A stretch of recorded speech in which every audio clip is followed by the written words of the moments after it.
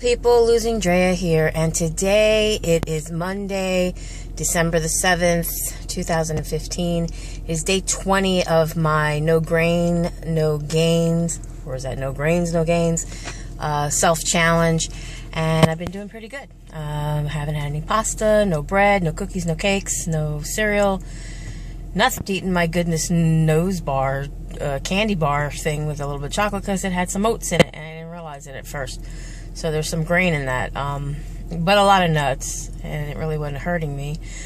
But doing pretty good, and my stress levels are, a little so-so. My sleeping patterns are not that great, but I'm happy to report today I'm finally out of the 260s. So I broke that number, which I haven't done in a long time, and hopefully, I really didn't want to get ahead of myself and report that, because there's been times where I think I'm going to get there and then I don't, or I have gotten there and then I go back up, and the 260s has been like a curse for me.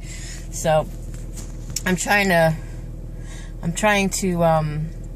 do things a little differently, eat a little differently, and so on and so forth, and hopefully get myself back on track, which so far so good, but like I said, I don't want to jinx myself.